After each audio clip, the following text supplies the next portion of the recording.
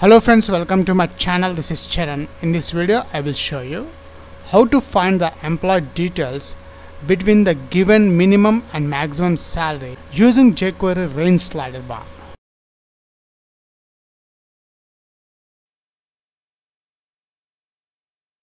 When I select the range, the maximum salary is 6,000 plus and the minimum salary I am chosen 1993. When I search,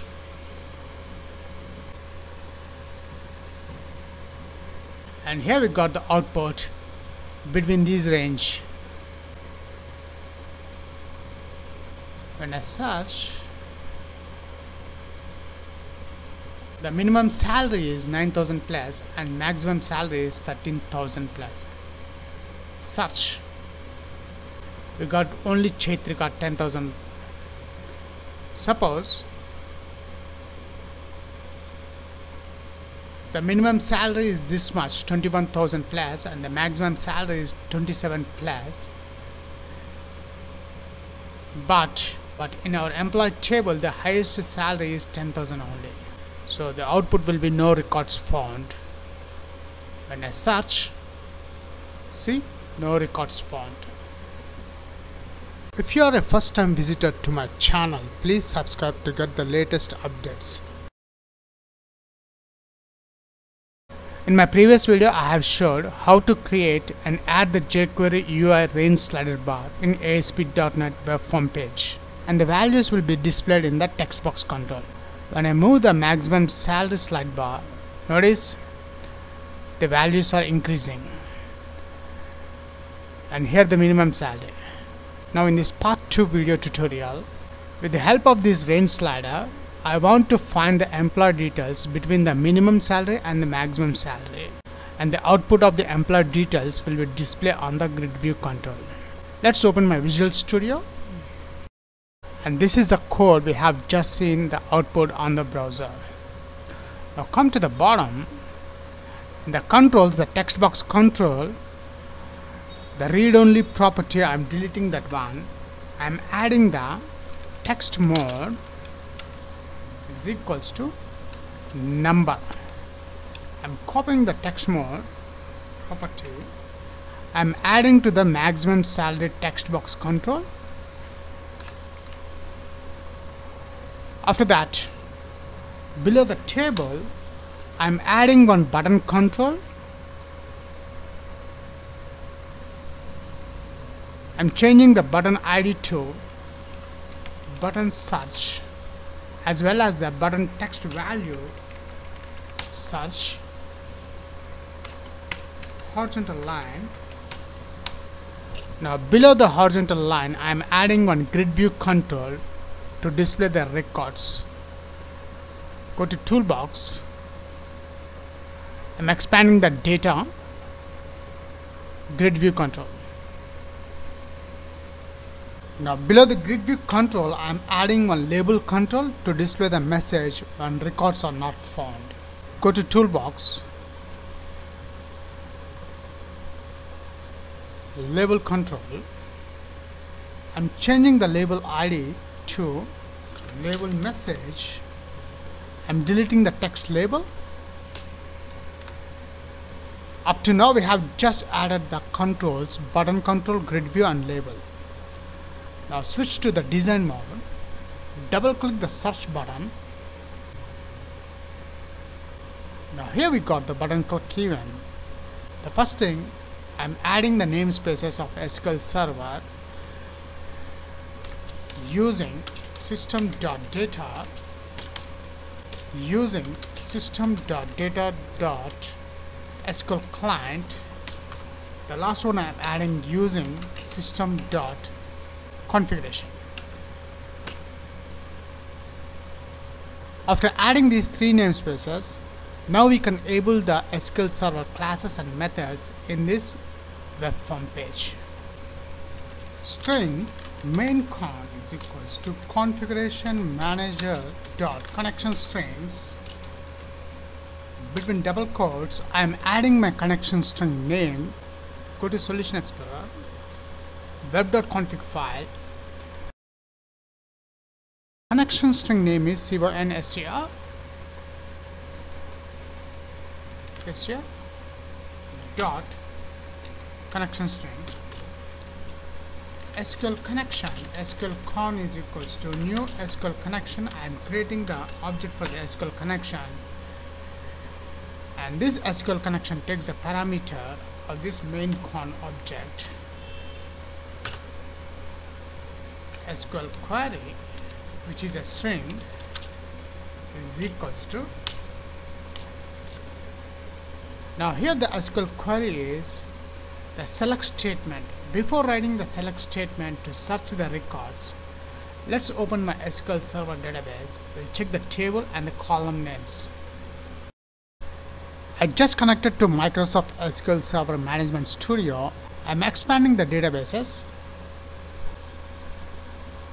and in these databases the sample DB is my user database. I'm expanding that one, as well as the tables of the sample DB database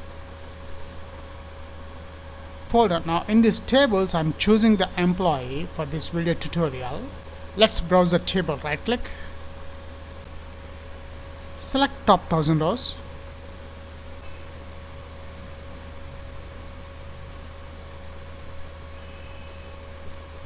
and here we got the results of this employee table. Now let's switch back to the coding part. We'll find the employee detail between the given salary. Select, start from, the table name is dbo.employee. Copy that one, paste here, where salary between single quotes ++, copy this, and now between plus I am adding the text box ID of the minimum salary. Text minimum salary dot text dot trim method, and here I am adding the maximum salary of the text box ID, which is text maximum salary dot text dot trim.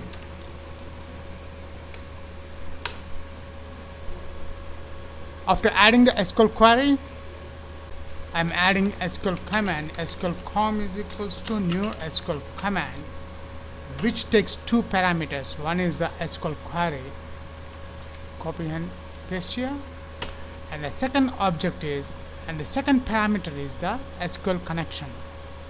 This one, SQL con, paste here,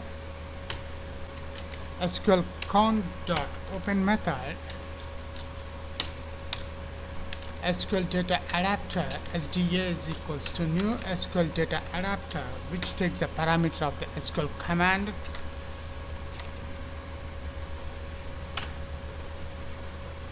Data table dt is equals to new data table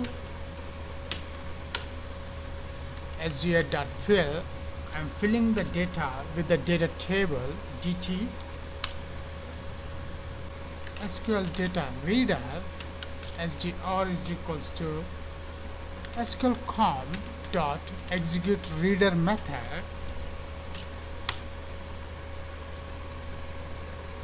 When the records are available between the given salary, if SDR dot read method, so I want to bind those records into a gridview control.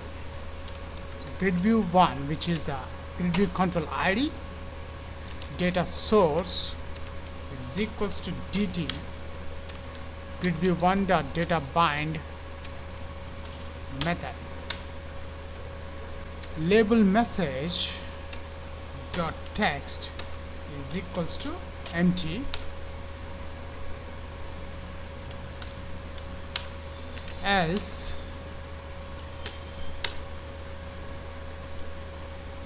if the records are not found, I want to display the message in the label control. Label message dot text is equals to no records found.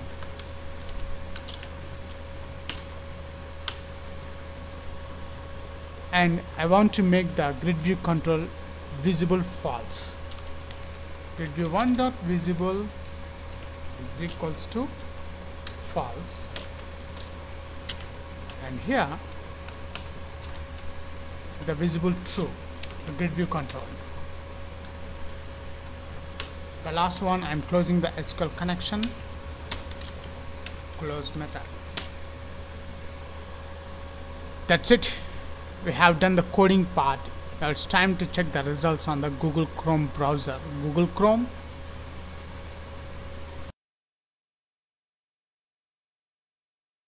And here we got the output of that code.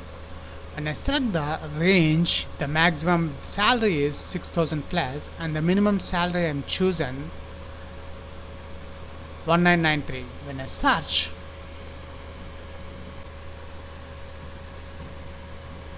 and here we got the output between these range. When I search, the minimum salary is 9,000 plus and maximum salary is 13,000 plus. Search, we got only Chaitri got 10,000. Suppose the minimum salary is this much, 21,000 plus, and the maximum salary is 27 plus. But in our employee table, the highest salary is 10,000 only. So the output will be no records found. When I search, see, no records found.